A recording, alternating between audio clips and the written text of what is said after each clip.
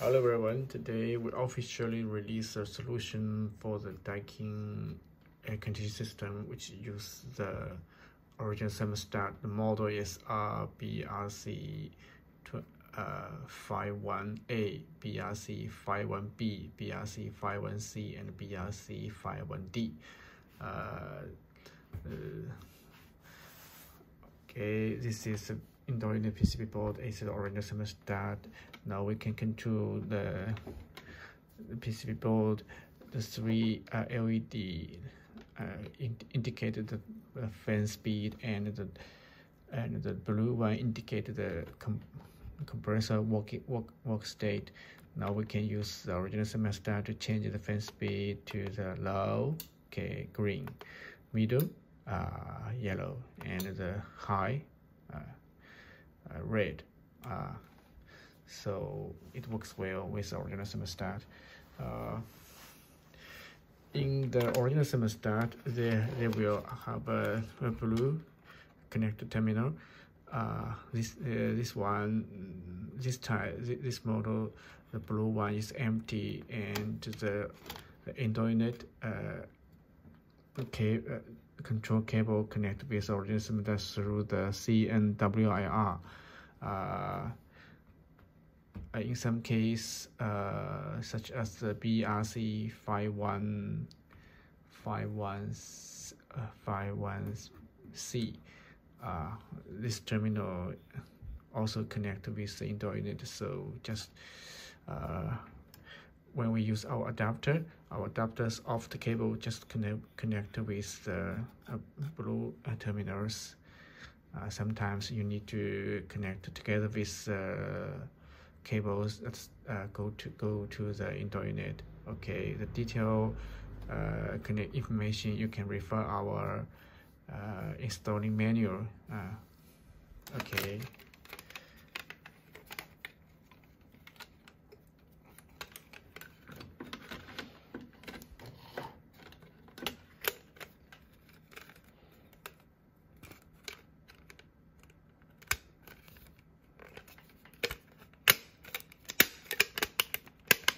Okay, I open it and close it.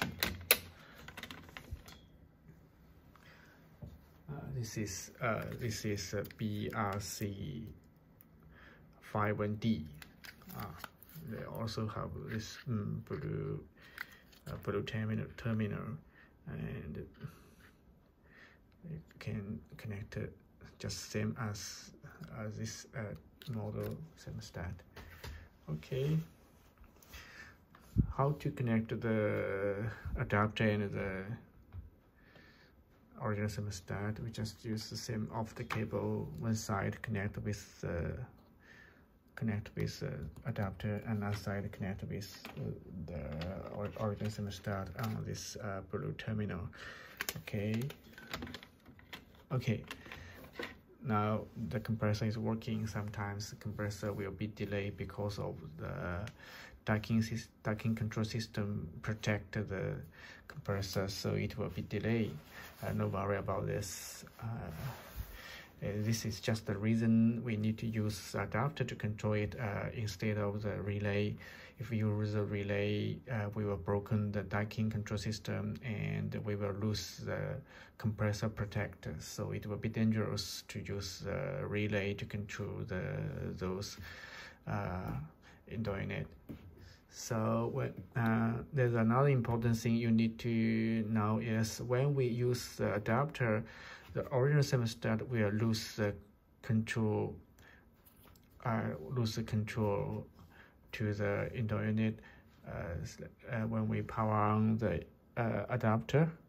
No, okay, because now the next state is. Okay, the next state is off, so the adapter get the control from indoor unit. Although the original thermostat is on, but the nest is off, so the indoor unit is off. When we power off the adapter, okay, you can see the original thermostat get back the control of the indoor unit. So just know about this. So when we change the state of the nest, the original thermostat will not change with the nest. So just do not same as before as the Daikin P1 and P3 solution. It will sync. It will not sync. Okay. Now let me show you how the nest connect to